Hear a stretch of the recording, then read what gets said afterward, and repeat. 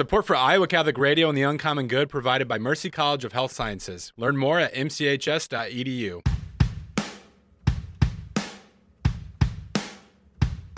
Welcome, folks, to the Uncommon Good with Bo Bonner and Dr. Bud Marr. Every week, diving deep into the truth of Catholic social teaching and restoring all things in Christ.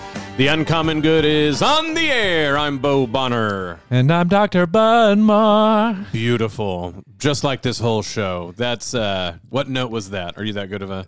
No, but Okay. remember that sitcom Parks and Rec? Yes. They had a character who sang his lines sometimes. No He matter was- what. Okay. Yeah. Well, So I mean, I'm we have a channeling whole hour for you to chant. We could do that. We could chant an entire episode. My chant game is not strong. I also think the chant game is not wanted, at least in radio realm. So we won't do that. What we will say is this: the Uncommon Good, and we are happy to be here with you. I'm Bo Bonner, senior advisor over at Mercy College of Health Sciences. Bud. I am also at Mercy College of Health Sciences. I am the dean of liberal arts and sciences. So if you love the liberal arts, I'm here for you. And we've been at this thing here on Iowa Catholic Radio, here in the middle of the country, for 8 years, right? Yeah. And we That's right. have, yeah, and I mean, because it's going to be 8 years, I think, in September. So it's very close to 8 years. But I got here 8 years ago in January, and within a half month, we had tricked the good people of Iowa to let us be on the airwaves. Yeah, you know, this 8-year anniversary, it's something kind of like sad for me because I distinctly remember, so if you're about my age, you know when you get into your mid to late 40s, like how your mind starts to change just like the rest of your body.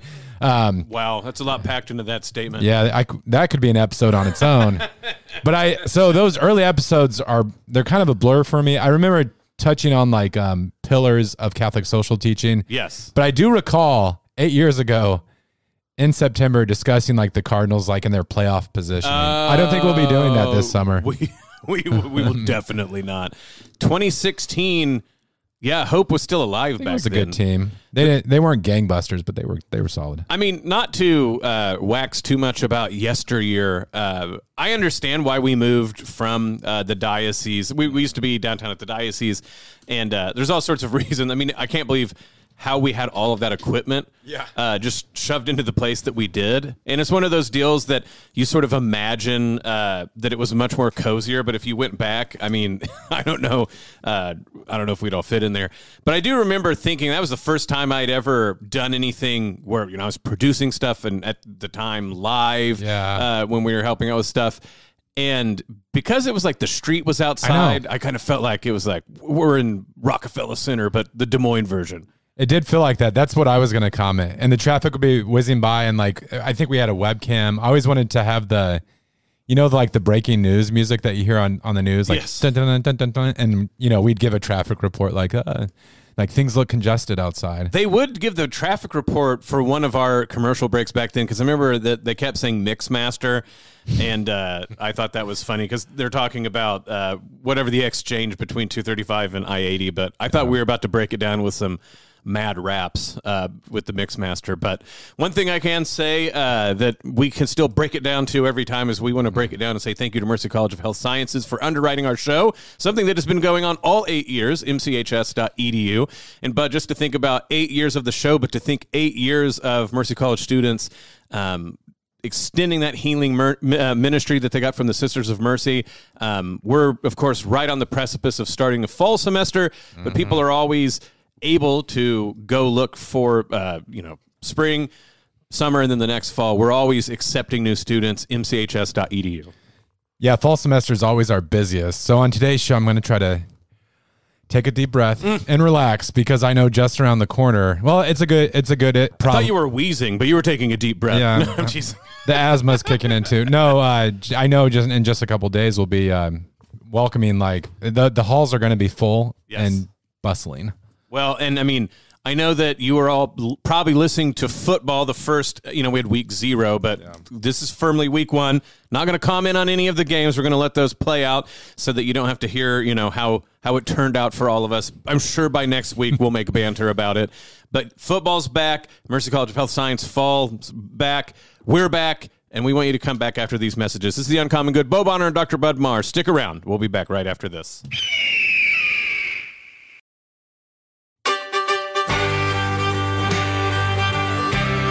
Back with the Uncommon Good. Bo Bonner, Dr. Bud Marr joining you this week. Thank you for listening to the show. So wonderful to have you with us, whether you're listening on the Iowa Catholic Radio Airwaves Network, the Iowa Catholic Radio app, iowacatholicradio.com, and of course, our wonderful, beautiful, proud, regal podcast listeners. Thank you for being a part of our show. Bud, we like to do this every so often where one of us has an idea, and we try to, maybe ambush is too hard of a word, but surprise the other one to get their ideas on stuff. So I'm throwing it over to you to start the ambush.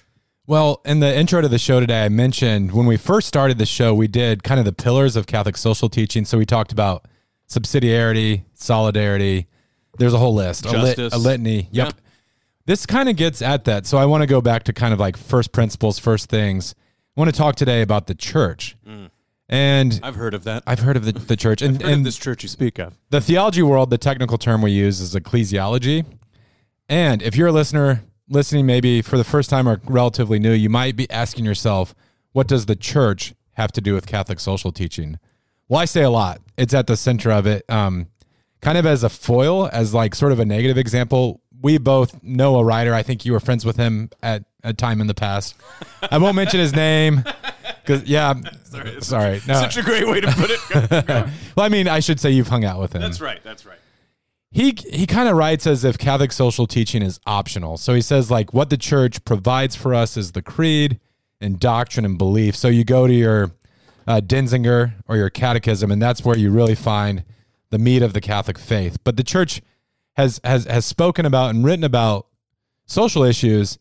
And for him, like, he kind of acts like, well, that's not infallible, and we can kind of discard it and see where it's wrong, et cetera, et cetera. I think that's a really thin way to approach the gift that the church has given us with Catholic social teaching. Now, he has a point. There are different sort of like levels of authority. That's not the topic for today's show. And so, like, there is a sense where when Pius XII pronounced dogmatically about the doctrine of the Assumption of the Blessed Virgin Mary into heaven, which we recently celebrated, that has this kind of like firmness, like this solidity where as a Catholic, you can't question that, and be in good standing. Catholic social teaching, there is sometimes prudential judgments. You could talk about the relative weight of different documents, but it's important business. And I think the church has given us a gift. And part of how we live that out. So if we start talking this morning today about practical nuts and bolts, is the church is a polis. It's a society. It has a shape and a form that persists across time. For myself, because of like my own spiritual journey, I have a real gratitude for this because I grew up in churches where the understanding of the church was that it was just like a congregation. So it's people who came together once a week, and what unified them is they said, we all want to believe and follow what's taught in the Bible. The Catholic Church, of course, is a much more like rambling, large. I mean, it's like we've stuffed this huge global family into this vehicle, and we're barreling down the highway, so to speak. But there are things sometimes that are frustrating for us. So we've talked on the show sometimes about like, man, you see scandal in the church, you see decisions made by different bishops, et cetera, and it's frustrating. We would probably do things differently. But what I want to start with, Bo, this morning is those things that can be frustrating are also real gifts. Because if you boil down the church simply to like one congregation where it's a gathering of like-minded persons, that's not negligible, but I think that's a far cry from what Christ ordained. And so things like the papacy, the communion of the saints, the extension of the church across the globe and across time, that's what God intended. And it really does have to do with Catholic social teaching. What I mean by that is our first witness, or I would say like our primary witness to the work that God is doing in the world is through that vehicle. Thoughts? Yes. Okay, back to you. No, so I think it's interesting to throw out the church and its reality socially as something that needs to be established so that we can talk about Catholic social teaching. Because, as you point out, too often Catholic social teaching gets flattened. I know I use that word a lot, but it really does get flattened into sort of an amalgamation of policies that happen to be espoused at one time. And so this is clearly the part of the church where you can get into arguments and make it sound like oh, the church has always taught this, and it's only been recently that it's changed its mind about that. So people will do that to say the church is not as firm of standing as you say it is, or people will get really choosy, like, I liked the church in 1350, and that's what I'm rolling with. And it's absolutely the case that as the church goes through time, it should be making policy, prudential decisions based as much as possible on first principles and, like, as you said, on dogmatic foundations as much as possible. But that's just not going to be a constant reality. So, for instance, let's just make it not about, like, the Bishop of Rome. Talk about it. Any bishop in an American diocese has to make a choice about how you would support what's going on in your local House of Congress, for instance. And that definitely is magisterium, right? It's a teaching of a bishop trying to apply the infallible reality, the dogmatic reality of the church, the principles of social teaching, but then trying to imagine, in this case, what's the best way to do that? There will be better or worse than all of that, etc. But to your point, if the church is not a reality that, so to speak, exists as the liminal space between the saints in heaven and us sinners on the ground, then we will simply be rising and falling on that wave, or the tide, of it were, of the times. I think one thing that I appreciate that Pope Francis constantly points out, although sometimes maybe we have different ideas about what prompts us to say it, the world, the church in the world very much is affected and infected by worldliness. And worldliness, I think, suffers under, at least in English, a bad taste in a lot of people's mouth. That because to be honest, other people than Catholics use it, and it can sound very puritanical, or it can sound otherworldly or Gnostic or things like this. It can seem very bound up in an individualistic piety and asking about what that looks like. But worldliness is to say that we sort of attach our hopes and what we're aiming for, even in terms of things of the church, in a very worldly way. And this, to me, goes back to something I'm always worried about, that we use the church or religion or God or the faith in a utilitarian way, that we have an end that we want to get to, and so we're going to use the holy things of this of Christ to get what we want. And when it doesn't do that, of course, we'll either be disappointed or we'll act like we have to do some other strategy. But the brute fact of the church, maybe this is what you're getting at, but if there is not the brute fact of the Ecclesia Dei, of the church of God, if there's not the brute fact of the kingdom of Christ that he speaks to, we will get carried away in the waves of worldliness, even us that maybe think of ourselves as the most attuned to that worry or most concerned about it, or the people who really are trying to affect the principles that we're taught by the church in the world. If we are not constantly reminded that the anchor that is the reality of the church predetermines anything we might do in and of the world as we proceed. Is that sort of what you're getting at? It is. And in Catholic circles, a popular term for the church is the mystical body of Christ. And when we talk about the church, the fact that it's a body is really important. And we can get into that later in the show. If we're an alternative society, the church can't be made up of, like, so in some Protestant understandings, the church is like all true believers throughout the world. And so there's kind of this idea, like, denominations can believe and teach different things, but there's sort of these core issues that everybody signs on to. If the church is going to be like an alternative society that witnesses to the kingdom of God, it has to be a body. But I think the first part of that term is really important too. It's mystical. And there's a lot you could say about that, Bo, but I think one important piece of it is it's not a voluntary society. So most of the societies that we are a part of today, we sort of opt into, or at least we believe that we do. Even being an American and like a citizen of this country, there's sort of this idea of the social contract. Like, I sign on and agree to these terms. The church, God's grace precedes us, right? And I was at a baptism this weekend. It's really moving to see a child be made a member of the family of God before that individual is able to sort of like make that choice for themselves, on like someone's faith sort of stands in for theirs. Now, as we get older and we reach the age of reason, etc., there are obligations that are put upon us, and we can, in a sense, like rupture our relationship with the church, where we're still Catholic, but we've broken off because of the path that we've taken. I always like this when people go like, "Oh, you can't do that. You can't like have someone become part of the church by baptizing when they're babies. By the way, here's the baby social security card." Right? Like a nation founded on the idea of social contract is like, by the way, if you're born here to American parents, we already have you slated to pay taxes someday. So it's funny how that will sort of get thrown around. Sorry to interrupt. See, but and I think this is really important, because when we get our social security card, like as we get older, we find out that there are obligations that are put upon us that we didn't sign up for. Yeah, like you're not supposed to laminate it, but I think my parents did. Sorry, federal government, if you're listening. We'll edit that part out. No, so it places obligations upon us, and I'm going to steal this from Will Kavanaugh, who's a friend of the show. Great writer. His new book is amazing, by the way. Just shout out. Divine Treasures. We need to get that on the shelves. Ew. But he says, we sometimes operate with this assumption that the church places a claim on our soul, the government or our country places a claim on our body. So it can kind of tell you like what you do with your body. For instance, like getting drafted into the military, we have no choice. My body now has to like not deport. What's it called when we send soldiers out? Deploy.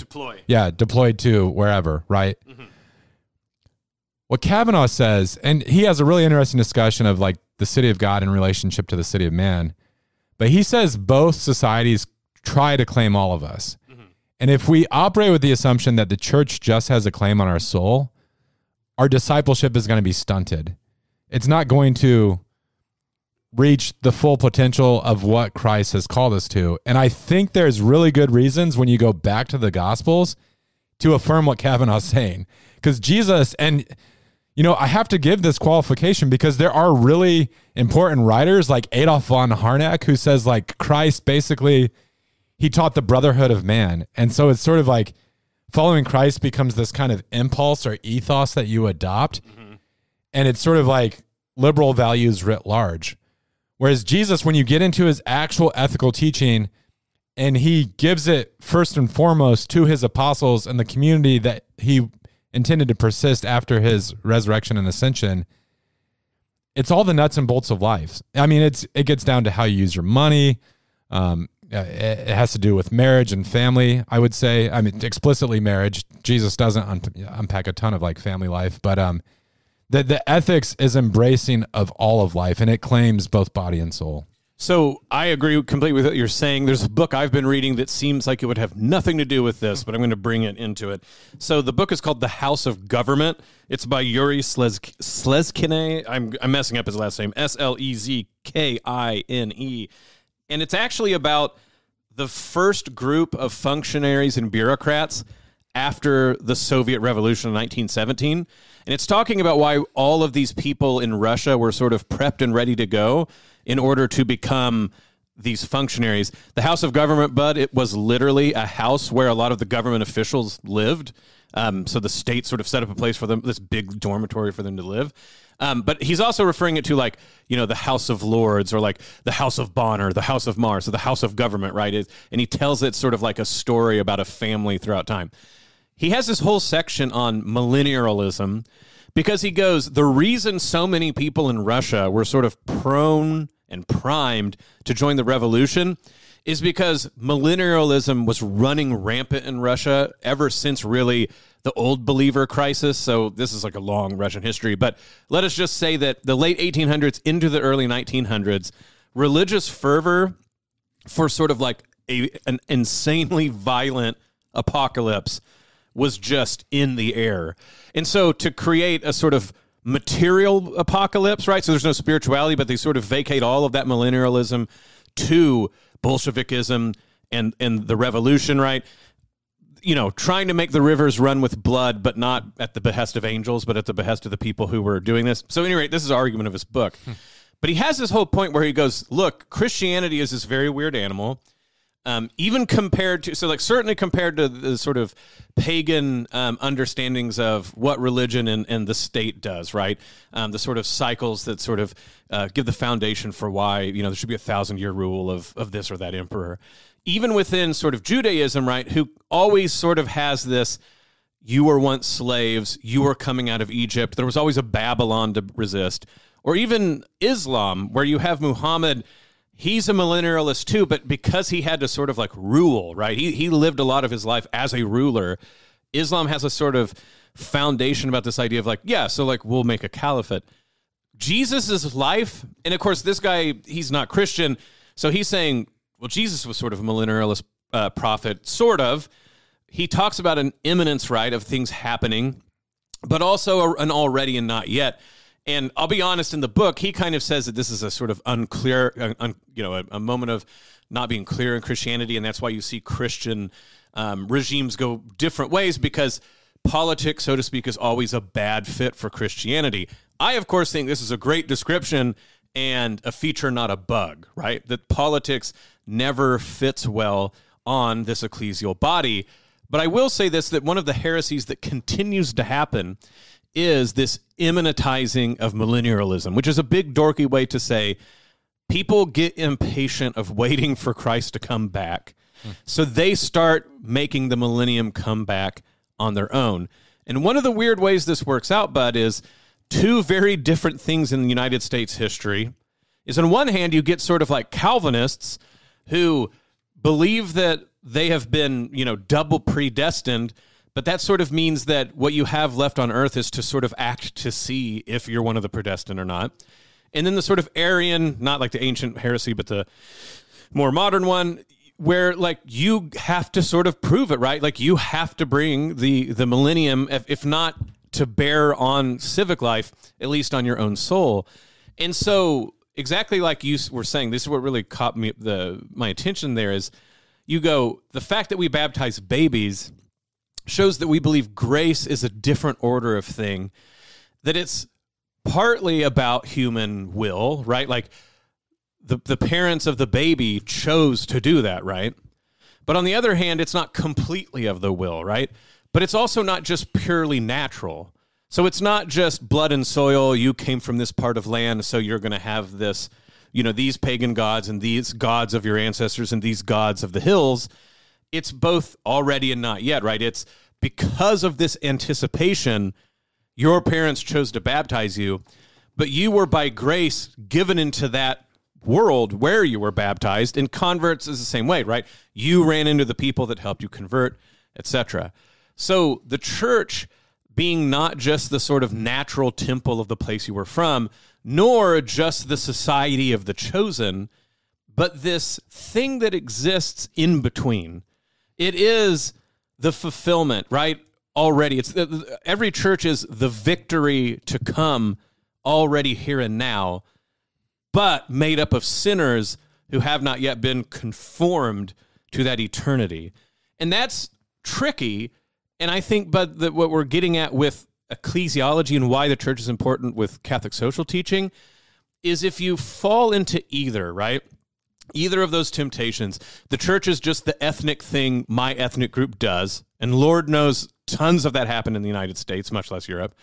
Or if it becomes the church is the society of the chosen, like we signed that social contract, not only will you, of course, mess up your salvation, most important of all, but certainly you will mess up how the faith interacts with the rest of the polis, with politics, with human life here and now. Yeah, and all of this kind of flips on its head sometimes the way that we think about being a member of the church. So I mentioned obligations, and you sort of hinted at the way we can even turn something as important as the church into sort of like this utilitarian kind of like pragmatic tool that we can use, when really, as members who have been incorporated into the mystical body of Christ, the question for us is like, what obligations do we owe God? What's due God? And first and foremost, worship, but also like the sacrifice of our, like what's in Romans, I believe it's chapter 12, where he talks about making his very self a sacrifice, right? So St. Paul talks about like the work of salvation that God's effecting or bringing about throughout history, and says, therefore I offer myself as a living sacrifice. That takes place, like we make that commitment sort of individually, but we're drawn into this community. And all of a sudden, I know we're up against a break here, it kind of like, it kind of transforms the way we think about being a member of the church, because there is a way you can practice religion in like in contemporary parlance, as a sort of like, well, my 9 to 5 Monday through Friday is most important. During the weekend, I try to wind down, and as part of that, like I like going to mass because it's peaceful, and I can sort of like recharge my batteries. Right. Yep. But in the second segment of the show, we want to get to thinking about like how we move beyond that and start to live out the discipleship that Christ has called us to as a way of witness to the world. All right. Well, you guys recharge your batteries on these commercials, and we'll be back right after this.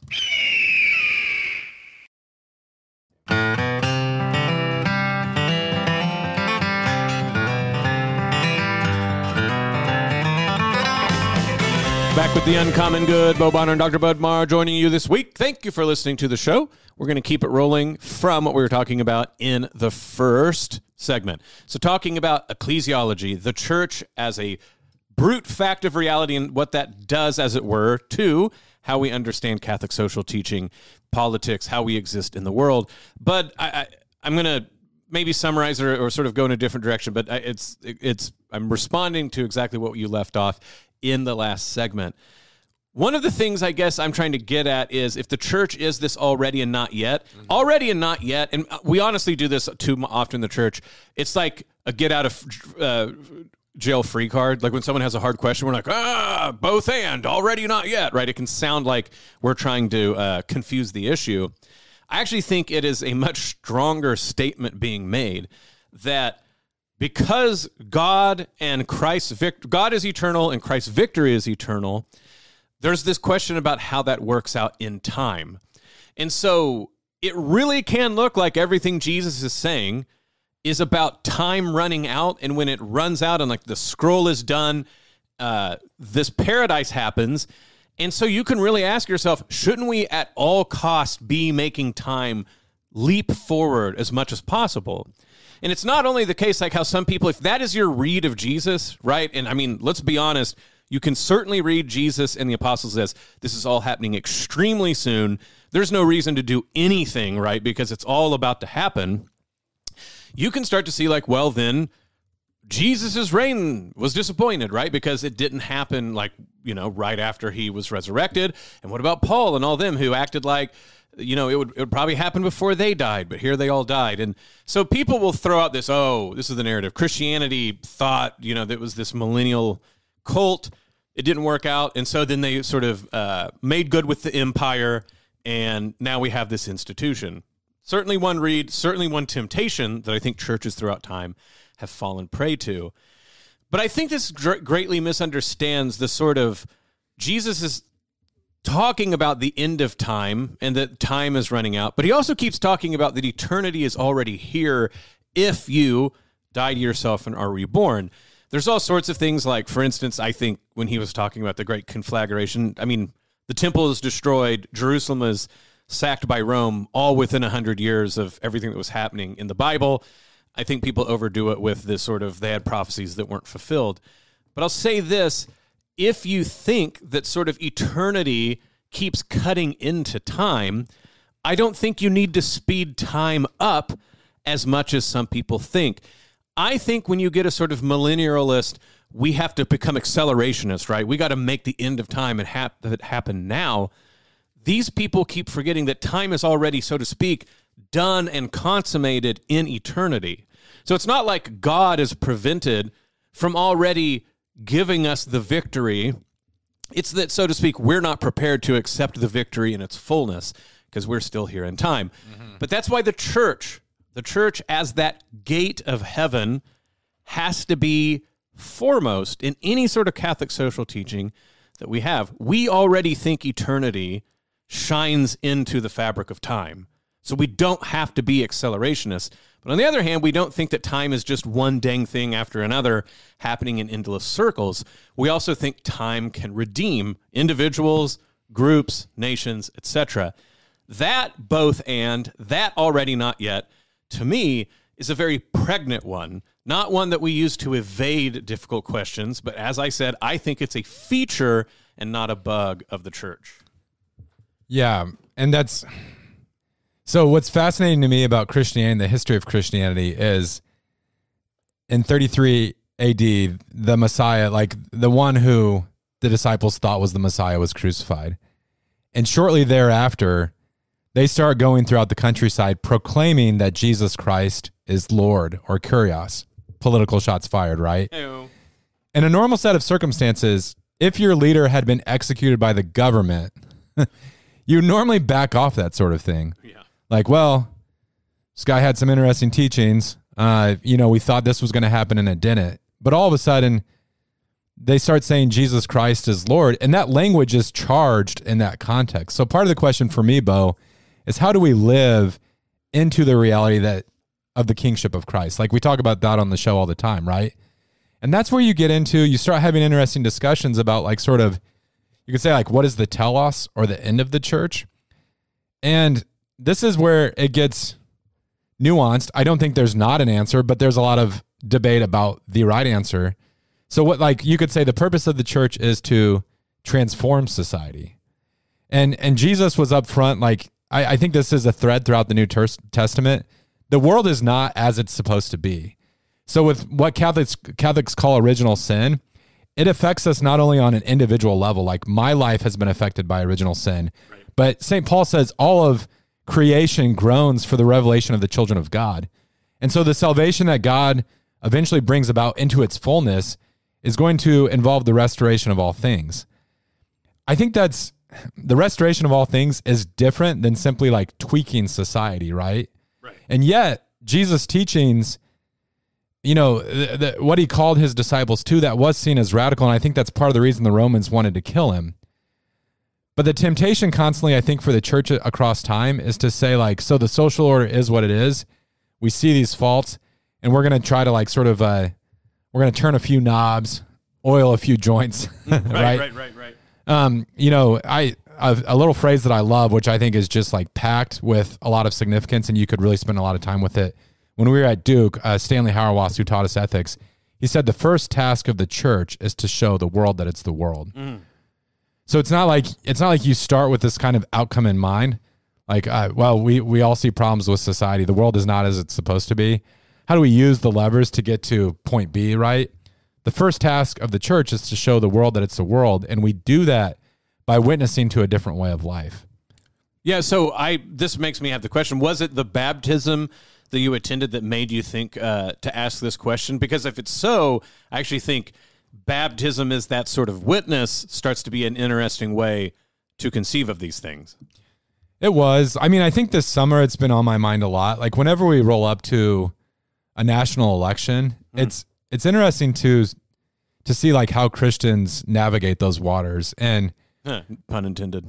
What part of it? Baptism. Oh, baptism in waters. Yeah. What are you thinking with baptism? Oh, no, I just was saying pun. But like, so, I mean, I'm with you that if you want to talk about a very political act, is if baptism is a political act, and we mean this in the way that to baptize a child, or to be an adult convert and be baptized, is to be baptized into a death and resurrection, right? In a political event. To be baptized is to join an execution that an empire decided to do on someone they deemed rebellious enough to kill. So already, right, a political act to be baptized, but to be baptized is a political witness that there is a body that supervenes the power of a very powerful nation that we all live in right now. But we say baptism says we belong to a body more important than the most powerful nation on earth. That is in a year of an election, an extremely political act. Yeah, when I've talked about baptism in classes, like when I've taught I had the privilege to teach at Duquesne or St. Louis University here at the Catechetical Institute in Des Moines, I've tried to point out, and again, whenever you talk about these things, you don't want to appear like you've got like the secret code or that, like you've walked the path perfectly. But I have on occasion seen baptisms in churches where it took on kind of a sentimental key. And so like the minister of baptism sort of parades the baby around, and like as human beings, we naturally ooh and ah, like it's an amazing thing. And that impulse isn't wrongheaded, but there's something really radical and profound and moving about baptism that has to do with the fact that the child is exorcised, EXORCIZED, so called out of, the land of darkness, you could say, like we cast out demons. There's no other way to like capture it, and called into the body of Christ, but then marked with the sign of the cross. Mm-hmm. I think when you think about typologies, when I watch a baptism, my mind goes to the binding of Isaac, mm-hmm. where so God has called Abraham to be the father of a great nation, a society, or like a body, a politic, right? And part of that becoming of a great nation is through his lineage. So he gives Abraham his one and only son and says, oh, by the way, I want you to go to this mountain and sacrifice him. And the commentary, both in scripture and then later, like post-biblical era, is just fascinating about why that command, what's going on there. But I personally love the treatment in the book of Hebrews where it says Abraham was willing to give God his only son because he believed that God could bring him back from the very dead. And what a powerful picture of baptism that, like you said, we bring our children to this font. In a way, they're buried in the waters. They die to self. They're marked with the sign of the cross. And then all of a sudden, or like for the rest of their lives, that claim that God has put upon them becomes preeminent. And it's a claim that has precedence over all other claims.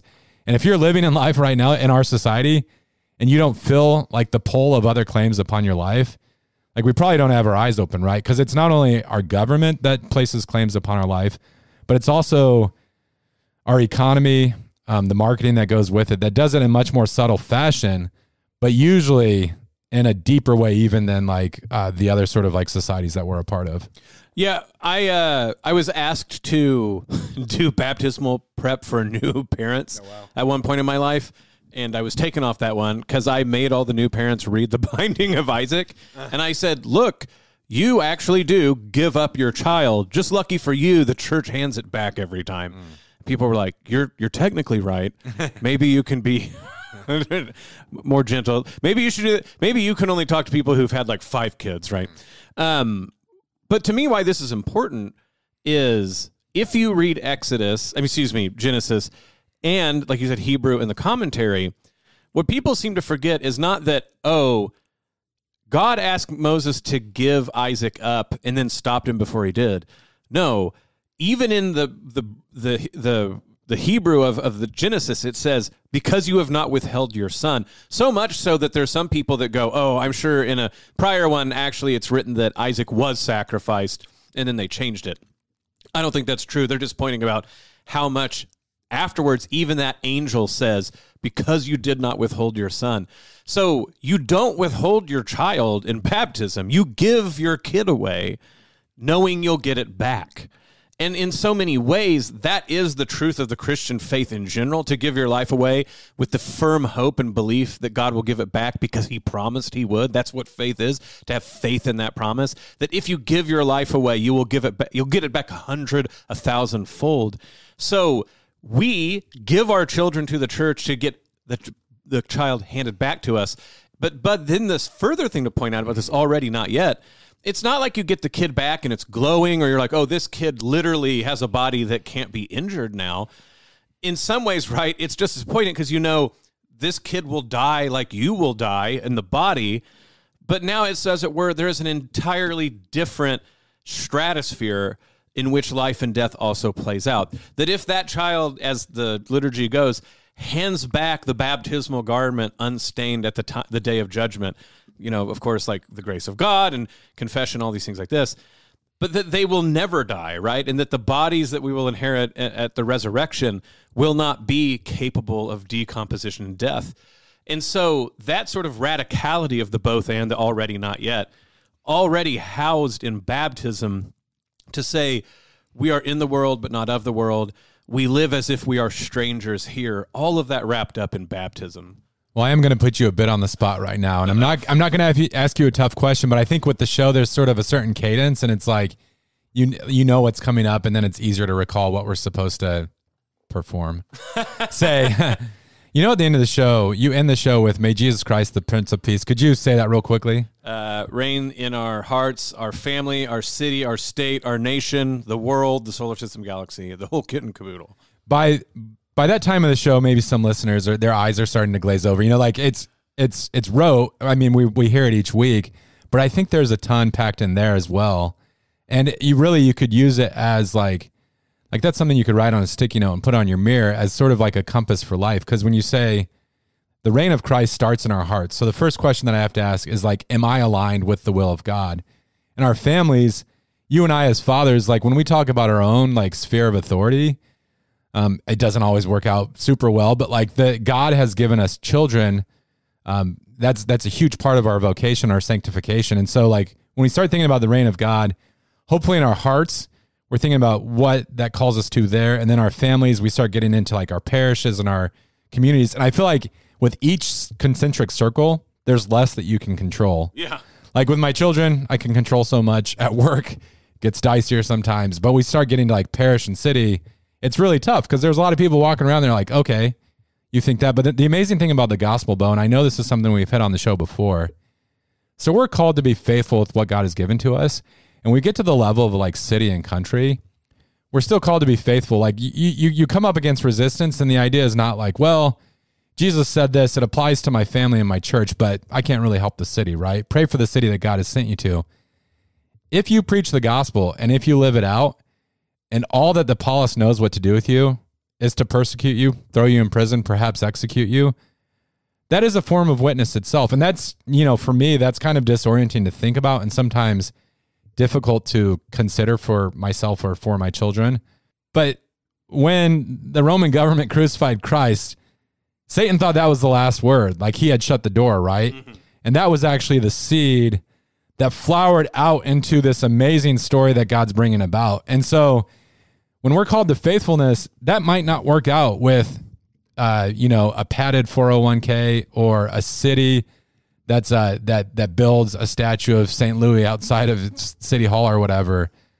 But if we are faithful with what we've been given, and if we preach when God has called us to preach, and when we turn the other cheek when God has called us to turn the other cheek, when we reach the gates of heaven, I think I know Christ will say to us, well done, my good and faithful servant. Well, I think one practical thing that this has absolute real implications for politics, but it would have to start locally and then work up to state and federal level. Christians need to stop being an easy date for politicians. And what I mean by that is too often different denominations, different types of Christians are considered sure bets for one party or the other. But if you can imagine that like the best thing that we might be able to do as Christians is if we at least caused politicians fits trying to get our vote. Like we should play coy in politics. It should be the idea as a politician that you go, I know I can get this group and this group and this group behind me, but then there's those Christians, right? And they're so hard to convince to join, on our train, right? Like to vote for us, to be, a sure bet come election day.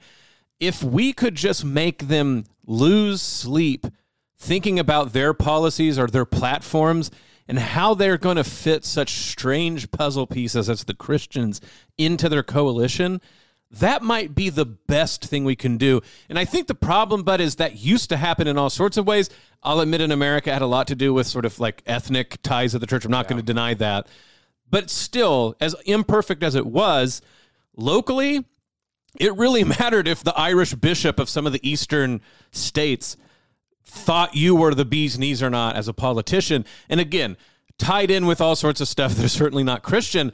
But man, that's something, right? That the politicians had to squirm to think, will the Christians be on my side? As we sort of evacuate the importance of local and then state, and so now everything seems to be about the federal government or nothing, we become a cheap date, right? It becomes easy to think the Christians, these type of Christians will vote X, these will vote Y. And it's frustrating and a little bit despairing to think that if I told a politician, well, I'm not going to vote for any of you because none of you stand for the church, that people would dismiss us and go, well, that's you. You're too good. You're too pure for politics.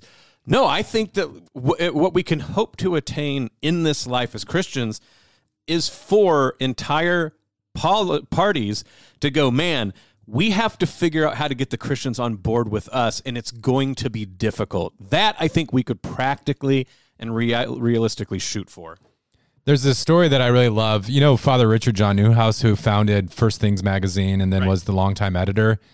Rusty Reno, who taught at Creighton for a time, he tells a story about like after a certain presidential election, he was really like distraught and depressed because he thought like, oh, this new president is bad for the country. And he went to Richard John Newhouse, Father Newhouse, and he was kind of unloading about this. And Father Newhouse he wrote a lot about politics and society. He had a lot of strong opinions, but he stopped Rusty and said, you know, like he said the Republican Party is going to betray us too, right? And this kind of like took Rusty back. Now, again, you could say more about that story, but like it kind of gets to the point that you're getting at. If our trust is in princes, eventually they're not firm and steadfast like God, right? So we can trust the word of God. And I hope on today's show, what we've sort of like cast a vision for is following Christ is not quietism. It's not just like, oh, the world's going to hell in a handbasket and I'm going to bunker down and wait for the end, right? It's also not just sort of like grabbing the reins of power and trying to craft a society that like looks right in our own mind. It's much more interesting, but I think challenging than that. And this could probably be the start of a series because there's more to say, and I know we're getting near the end of the show. Maybe it's something to do for the 8-year anniversary. This is The Uncommon Good. Bo Bonner, Dr. Bud Marr. Stick around. We'll be back right after this.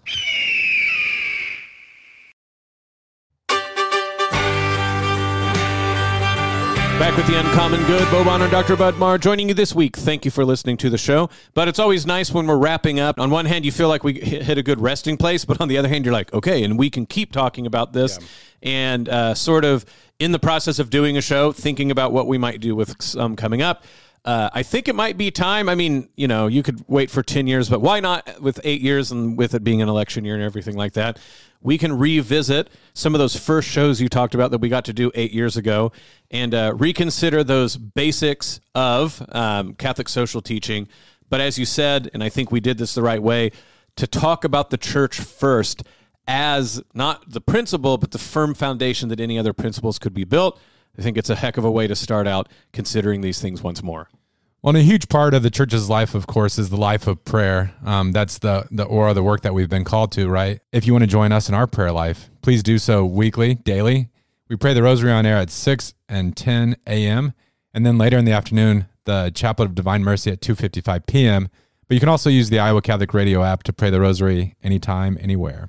And if you want to make sure to keep up on what's going on in and around the Diocese of Des Moines and, of course, the whole Iowa Catholic Radio listening area, you can go to iowacatholicradio.com and go to events. On September 1st, for instance, Iowa Catholic Radio Family Celebration out in West Des Moines. September 6th, Iowa Catholic Radio First Friday Mass. September 13th, the Man Up West Power Lunch. And then, of course, September 28th through 29th, the Christ Our Life Conference. And then the fall fundraiser going to be starting October 1st through 4th. You can check out the details, You can check out the details on iowacatholicradio.com on the events page. Furthermore, this ministry does not happen without you. This ministry, it is a ministry, first of all. It's a ministry that I know Bud and I are happy to be a part of, all the local radio hosts, all the national ones.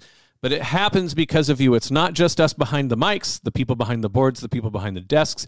It is your ministry as well. You make it possible through your time, talent, and treasure. We appreciate everyone who prays for us.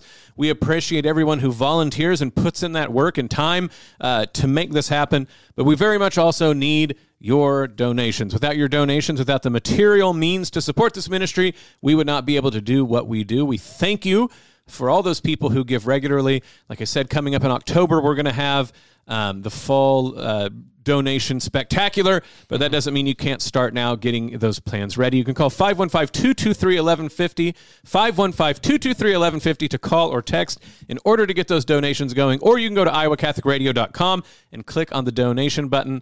We appreciate everyone who is there for us.